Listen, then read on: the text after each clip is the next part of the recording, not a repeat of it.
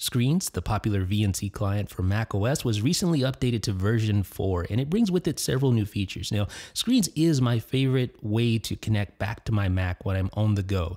In version 4 of the app brings a bunch of notable new features to the table, such as the ability to group screens together, the ability to use curtain mode for privacy, drag and drop file transfers, and more. So in this week's edition of Friday 5, we're going to focus on Screens and talk about 5 features that I appreciate. As I stated, I use Screens all the time to connect back to my Mac, as I'm doing right here with this Final Cut Pro 10 project.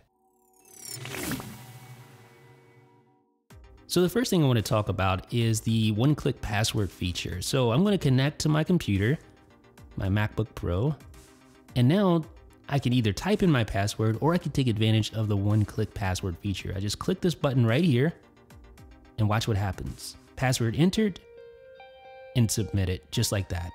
The next feature I want to talk about is curtain mode. This allows you to black out the screen you're controlling for privacy. So I'm going to click that button, and this is what we see on the machine that I'm controlling.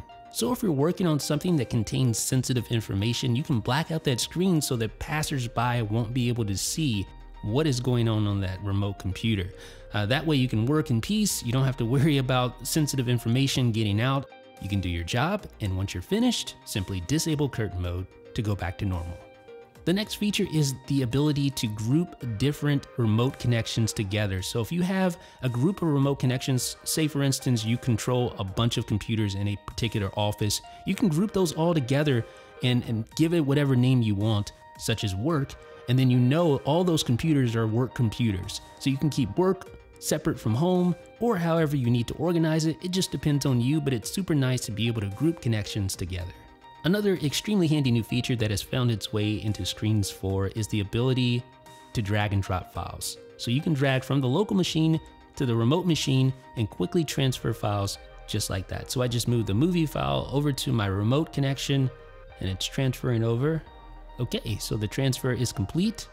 So now I'm going to play back that movie file on the remote connection. Pretty awesome.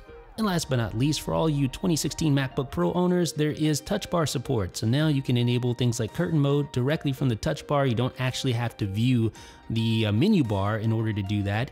You can zoom in, zoom out, and there are many other functions such as enabling mission control or switching between desktops. All that right there from the touch bar. A very handy feature to have when controlling a remote machine in full screen mode. So ladies and gentlemen, that has been a look at just 5 handy Screens 4 features. There are lots more features to consider as well. This is my go-to application for connecting to remote machines, and I use it on iOS and the Mac. What VNC solutions do you currently enjoy using? Please let me know down below in the comments. This is Jeff with 9 to 5 Mac.